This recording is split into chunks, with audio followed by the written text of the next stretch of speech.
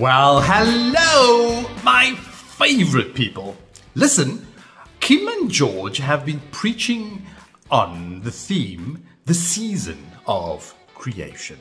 So I thought, seeing that it's all about creation, let me see what I can create. So I've got a glass and I'm going to add some liquid.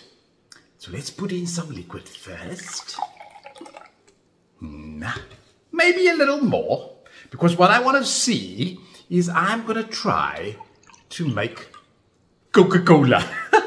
But because I only have one container, I'm going to try and make 3 different cool drinks. Sprite, then Fanta, and if I'm lucky, I'm going to make Coke. So let's see if this works.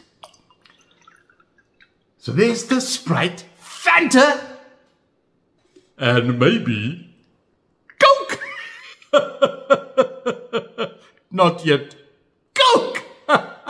Okay, right. Okay, you caught me. It's not really Coke. It's just a little bit of chemicals, and there's a chemical reaction happening. But what's important is that what was is no more. So the chemicals got transformed. And this reminds me of a scripture in the Bible. I think it's in the book of Romans, chapter 12, verse 2, that says, "Do not conform to this world, but rather be transformed." And you are transformed because you renew your mind. And when we renew our mind, it means that we see differently, but we also think differently. And I think often when we look at challenges that we face in life, and we think of that as a function of our skills, we sometimes find that if there aren't any challenges, but if I also don't think that I can do things, then it feels as if I don't fit. And I think that's often what happens to people in church. They don't see the value and they don't believe that they can contribute. And then they think that maybe this is not the best place for them.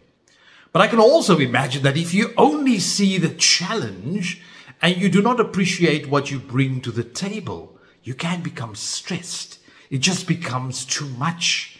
And then you could also run away. But there also might be some people who've got all the skills and all the abilities, but they are blinded and they don't see the obvious challenges. It's kind of like some of the people at work that sometimes sit in a meeting, and in the meeting they say nothing. And then after the meeting, they have their own meeting where in their meeting they explain to everybody how it's supposed to work. So they've got all the skills, but they don't see the opportunities to make contributions. It reminds me of that old chorus that says, "Who shall I send?" And then it says, "Here am I, send me." So I think that we can really be in flow when our challenges are met by our skills. When we start seeing the opportunities to make contributions, and when we believe that we are in the best position to make those contributions. It reminds me of the story in the book of Esther, where Mordecai says to Esther, "My dearest Esther, as you face this challenge, think about this. Maybe you were born for a time like this."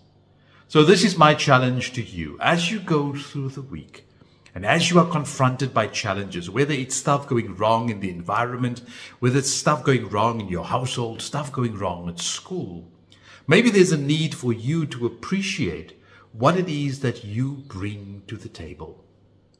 And as you connect with your skill set, maybe you can, like Esther, believe that you were born for a time like this.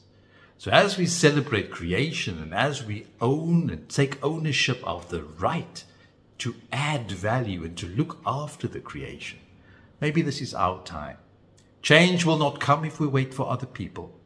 We are the change that we have been waiting for. Until we see each other again, always remember, have